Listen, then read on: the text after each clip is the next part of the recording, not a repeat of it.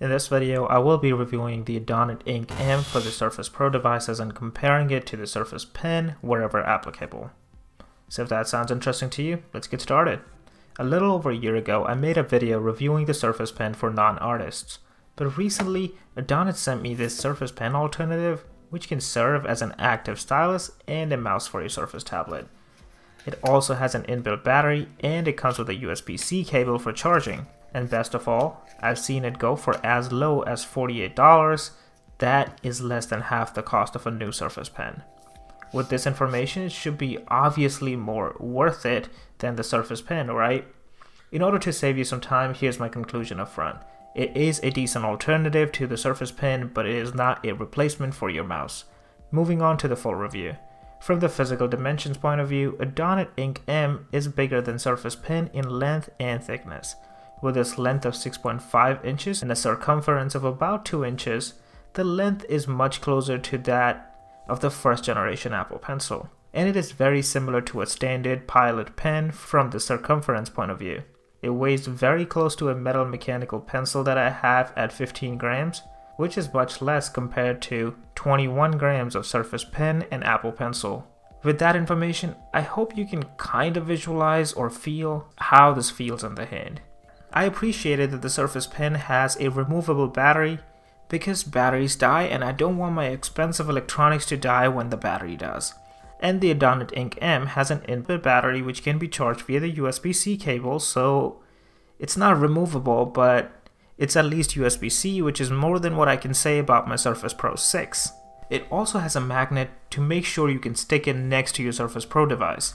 If I could get it, I would actually pick it up in a white or a silver finish matching my Surface Pro device. It is only available in this black color and it doesn't kind of go well with what my Surface Pro looks like.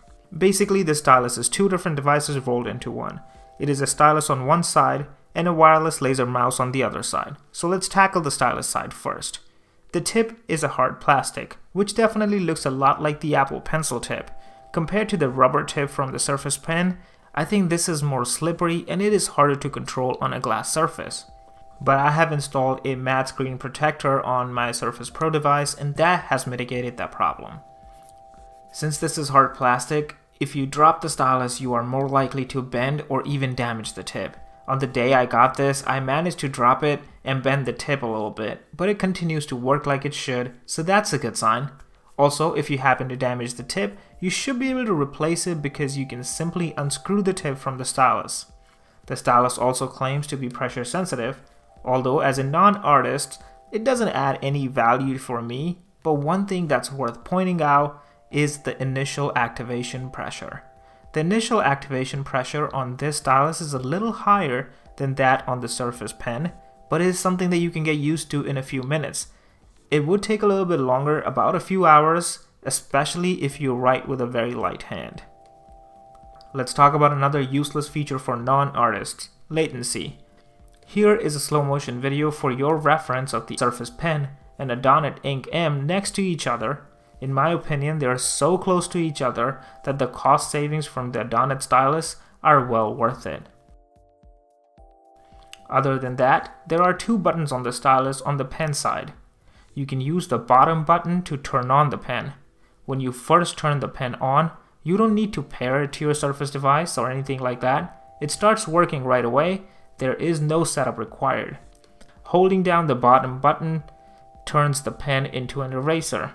You can quickly switch between pen and eraser without any issues in almost all applications that support it. It is missing the ability to launch OneNote and sticky notes directly from the pen, but that's a gimmick on the Surface Pen in my opinion anyways, so you won't miss that if you have never gotten used to it. That's all I have on the pen side. Now let's talk about the mouse side of the stylus. So if you flip this pen, you will have access to a very portable pointing device for your Surface Pro. When you press the lower button on the mouse side, the LED light on this pen will switch from green to blue and your stylus will turn into a wireless mouse. You need to hold the two buttons on the mouse side for a few seconds, pair it to your Surface Pro using Bluetooth, and then you're ready to go. You just need to hold the stylus as you would hold a pen against a flat surface and you can control the pointer on your screen.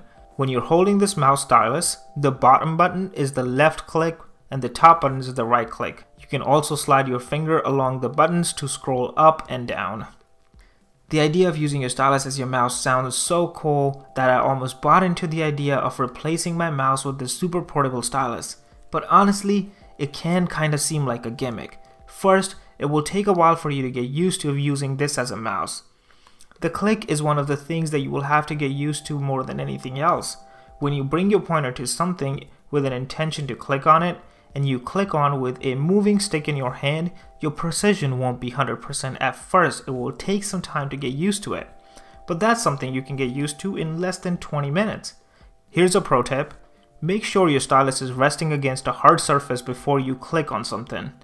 This will create a support structure for your pen to not slide around while you're trying to click. The only issue I can point out on this mouse is the limitation of space.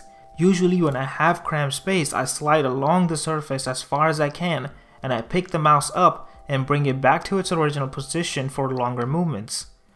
But on this mouse you can't really do that because when you pick the mouse, it is still tracking your cursor and moves back to the original position as well. I don't know how that will be fixed, but if you are going to be using this in a cramped area, that's something to keep an eye out for. I don't really know what sensor this mouse is using or what DPI it's configured to because this is not a serious mouse. This is something you use when you forget your real mouse. But I can tell you this mouse stylus is very useful as a quick transition device for a Surface product that kind of pretends to be a tablet but is not up to the point of using it fully based on touch. It works on almost all flat surfaces. I tried it on wood, stone, plastic, fabric, glass, transparent glass, and even the Surface Pro's display itself. So if you want to quickly take care of something that takes a few precise clicks, this stylus will be ideal for that.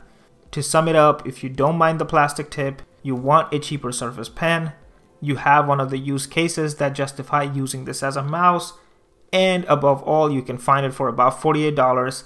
This is an amazing alternative for Surface Pen, especially for non-artists.